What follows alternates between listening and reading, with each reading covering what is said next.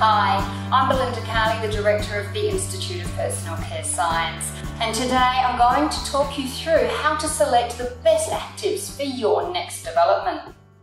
Now, the first thing you need to remember is it's a very crowded marketplace. So even if you have the best product in the world, if you don't have a strong enough marketing story, no one's going to know about it. So you need to have a strong but compliant marketing story with a unique point of difference that helps you stand out from your competitors. The second thing you need to remember is consumers want instant results. Now, sometimes this isn't possible, but they want fast results. So they're not going to try your product and wait for 1 or 2 months to get the results they're looking for. It really helps if you make sure that your product has a fantastic sensory experience, as well as some sort of instant visible or beneficial effect that keeps them using it long enough to get the long-term results that a lot of cosmeceutical actives can produce when used consistently for the right amount of time. But give them an instant effect while they're waiting for that long-term effect to get true brand loyalty. The third thing you need to remember is you need to stay within the correct cosmetics definition with all of your marketing claims. Now, in this video, I'm going to show you how to translate some fantastic in vitro claims to suitable in vivo claims with the right evidence to make suitable marketing claims. Remember, the cosmetics definition is to alter the appearance of the skin. And while we know that a lot of cosmeceutical actives will act deep within the skin or the cells to bring about their beneficial appearance effects, we can't say that in the marketing. And finally, you need to get the active to where it needs to be for the best results. Now, some actives have their effect by being on the surface of the skin, while many actives need to penetrate into the deeper layers of the epidermis to bring about their beneficial effects. And no matter what active you use and no matter where it needs to get to, if you don't have it in a compatible base product, you'll be inactivating or causing rapid degradation of the active, and it won't work regardless of what you do. So when we're formulating products, you need to look at the compatibilities of the active materials and where you need them to go to get the best effects. You certainly don't want to be spending money on a good cosmeceutical ingredient that you don't formulate to suit the conditions of the base product, for example, the wrong pH or the wrong temperatures of processing, or in a base product that won't penetrate the skin to where the active needs to go. Now, to show you how all of this comes together, today I'm going to be using an active from CLR called MPC, Milk Peptide Complex. Now, I'm picking this particular material because it has fantastic in vitro data. It has excellent in vivo data. Remember, the in vivo data is where you get a lot of your marketing claims. And I will be showing you how I make selections based on in vitro data, and then how I can prepare suitable cosmetic claims from in vivo data.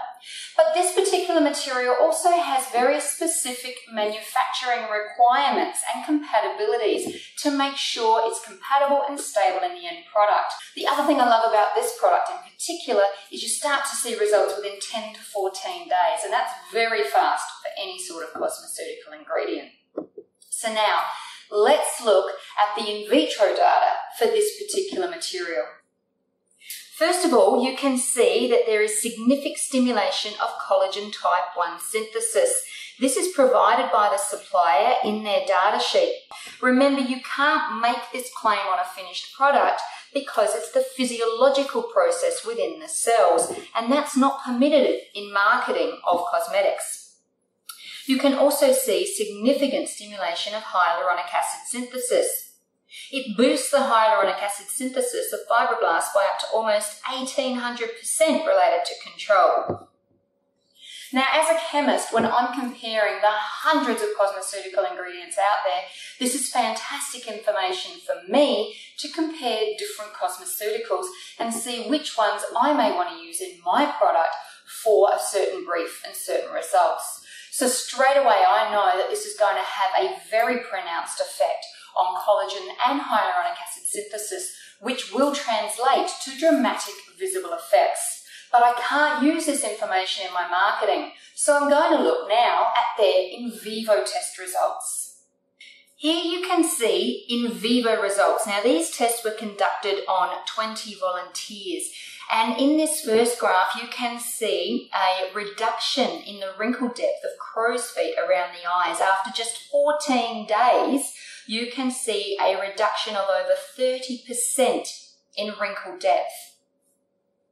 This would translate to a really powerful marketing claim such as contains MPC, which has been clinically proven to reduce the depth of wrinkles around the eyes by over 30% in just 14 days. Now that's a claim your consumer's looking for. In this next graph, we can also see improvement of skin firmness. We can see that a gel containing this material resulted in highly significantly firmer skin after just 10 days.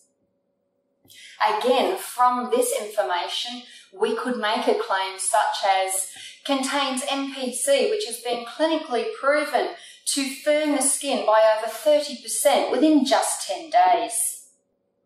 A couple of things about claims. You'll notice I've been very specific about the time frame and the amount, and I've made sure that the improvement correlates very strongly with the in vivo results provided by the supplier.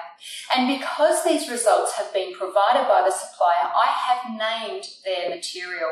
Now the inky name may be slightly different on a label, and you would normally need to seek permission from your supplier to use their efficacy data. But where you name their material specifically and use the results to make very specific and correct claims as I have done, they'll normally allow you to use their test results.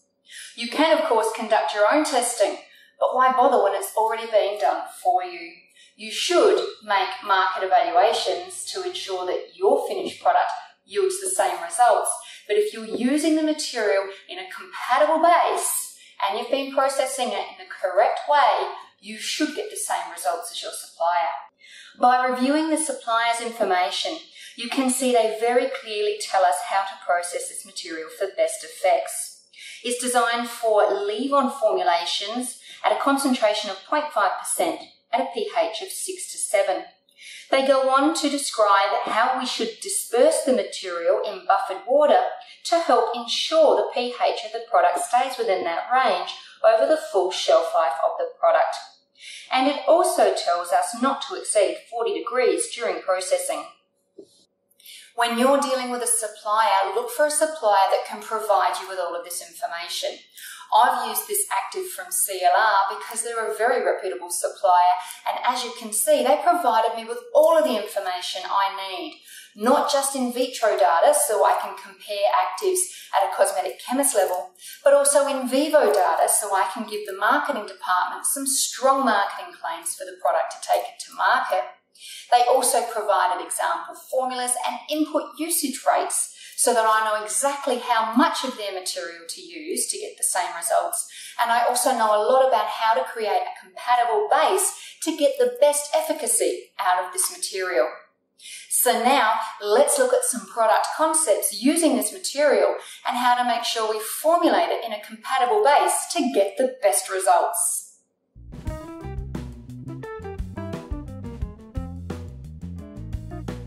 Our first product concept is a Selfie-Ready Moisturiser. So as we saw from the efficacy data, we are going to get very strong anti-wrinkle results after 14 days. We're also going to get very significant skin firmness after 10 days. But what about those instant effects that a consumer wants straight away from their product? We're going to give that to them by using a soft focus material so that when they apply the product, they're instantly going to see results. Now, of course, those results are going to wash away because we're using some soft focus powders, but the long-term benefits will start to appear after 10 to 14 days. If we can make our consumer happy with the results from very first use, they'll use it long enough, and we only need them to use it 10 to 14 days to get the longer-term benefits as well, and then they'll become brand loyal. So this first product has soft focus powders added, and I'm going to show you how to create that compatible base. The other thing I've done with this product is I've used all natural and green recognised materials, so we're also adding in that story as well. Here is our first product concept. So this is our Selfie-Ready Moisturiser, and we've got some soft focus powders in here, made it lovely and light, very green formula. You can of course get a lot of silicone coated particles that will give you a really instant selfie effect. I'm using a natural formula today because I want to show you it can be done naturally, and of course therein is the formulation challenge. So as you can see, it has an instant effect on the skin, and that helps get that brand loyalty from your consumer while your actives take effect. So we're going to prepare our water phase first. Now remember, we need to create a buffer solution. And I'm just going to start heating the oil phase materials while I'm doing this.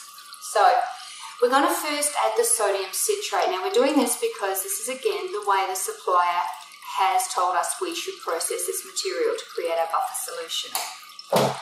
We need to stir that until it's dissolved, which is dissolved very quickly.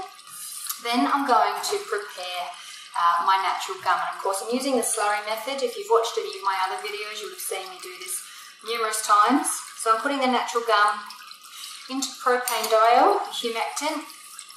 Now what I'm doing with this formula is I'm also using the osmolite, which is my humectant. I'm using an emulsion, and this is going to help carry my active to where it needs to be for best results. And of course the soft focus powders are what's giving me the instant effect to please my consumer. Now I'm using some really light skin feel esters, green esters in this formula to give a really pleasant skin feel and fast absorption. Just because I'm creating a green formula, I don't have to use vegetable oils. I'm choosing to use esters, green esters, to get a beautifully light skin feel and fast absorption. So now I've added my gums. I'm just letting that heat while also heating my oil phase. Now I've talked a lot about compatibility, and I am going to be using a volatile natural ester in this product, so I haven't included it in my oil phase to be heated. I will be adding that separately when this product is cooled below 40 degrees. No point adding a volatile ingredient above 40 degrees or above its volatility point, otherwise it will just evaporate out of the formula, and then it may as well not be added at all.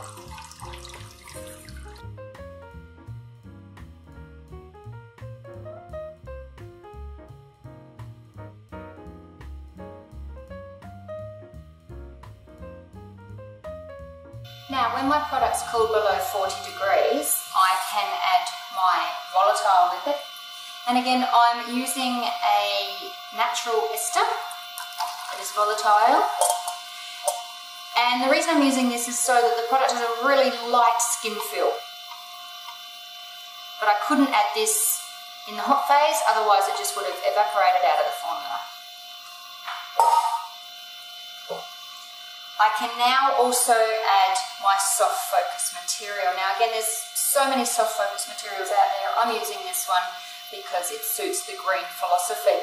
And you may have wondered up to this point, why have I been using a propeller stirrer for an emulsion instead of a homogenizing head? Well, it's because I had every intention of adding this soft focus pigment at the end. And of course, if I use high shear on my soft focus pigment, I'll break the platelets and I won't get the light refractive properties. So I need to use my propeller stirrer so that I don't break the platelets.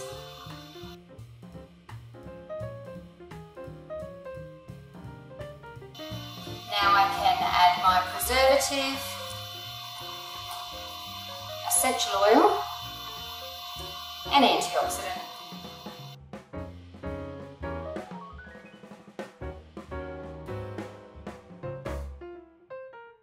Now I can check and adjust that all-important pH and then add my active. This is the active here, but I need to make sure it's a compatible environment before I add it.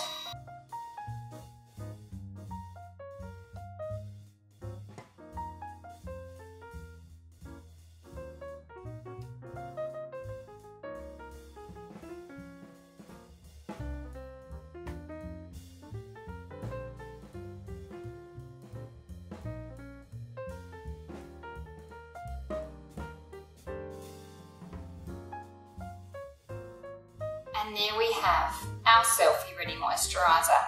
Now don't worry that it hasn't achieved its full viscosity today, because we have used sclerotium gum, which takes overnight to hydrate fully, and we've also used an emulsifying wax, which will also take overnight to fully thicken up. So the viscosity tomorrow will be exactly like the sample I showed you earlier. And this is our beautiful product today, full of high-end efficacy, instant results with a beautiful light skin feel and fast absorption.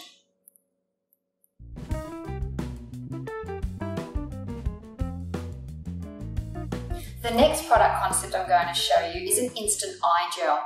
Now, a couple of reasons why I've chosen to show you this formula. The first is it contains a material that gives that instant firming effect on the skin. Remember, our key active here will give long-lasting results from 10 to 14 days. So we're going to create an eye gel here that we could put into a rollable type dispenser. It's going to feel really nice and light to apply, but I have got an instant firming material in this, so the skin will feel instantly tight, while our active works over 10 to 14 days to produce better long-term effects. Well, here I have already prepared the water and glycerin, and again, remember the active needs that buffer solution. So I have here my sodium citrate.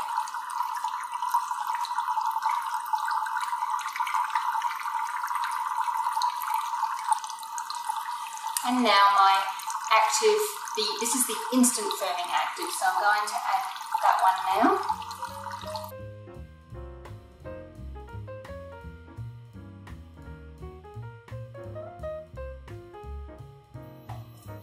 Now I'm going to add my gelling agent, and in this case, because we're going to be adjusting pH and we need to suit this buffer solution and also the instant firming active, I'm using a product called Zen.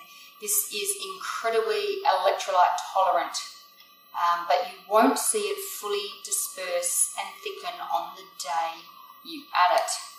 So we're going to add it.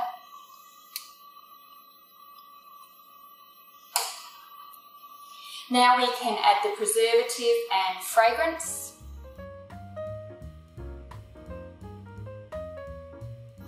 I'll then check and adjust the pH. Now this won't fully swell today, and you may be able to see it is looking a little clumpy still. That's perfectly normal with this material, this particular polymer. It usually needs overnight to hydrate, but I can leave it overnight because I've got the preservative in it.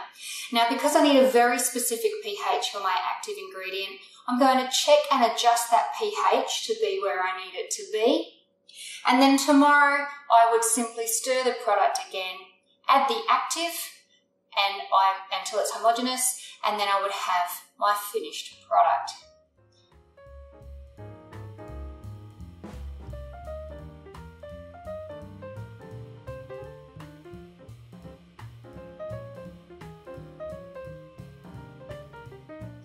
So that's how you pick the best actives for your products. So remember, you want to create a product that has a unique selling point. You need to stand out in a crowded marketplace, so pick your actives well. You need to make sure it has instant effects. So of course, cosmeceuticals will generally take, 1 or 2 months to perform. The one we use today only takes 10 to 14 days, but a lot of cosmeceuticals will take 30 to 60 days to get the best results. You need to keep your consumer hooked while you're waiting for those longer term results to develop. And even though the active I've used today works within 10 to 14 days, you can see I've added some instant effect materials from different perspectives to the product concepts to give my consumer some instant gratification. I've also been careful about marketing claims. I've been using in vivo efficacy data to create my marketing claims. They're still very strong marketing claims, and that's also helped me select which actives I wanted to use for my products. And finally, I've paid really close attention to the processing considerations to ensure a compatible base for my active, and also make sure I've used suitable delivery agents to get it to where it needs to go. These are the formulating principles you need to use when selecting the best actives for your next developments. Happy formulating!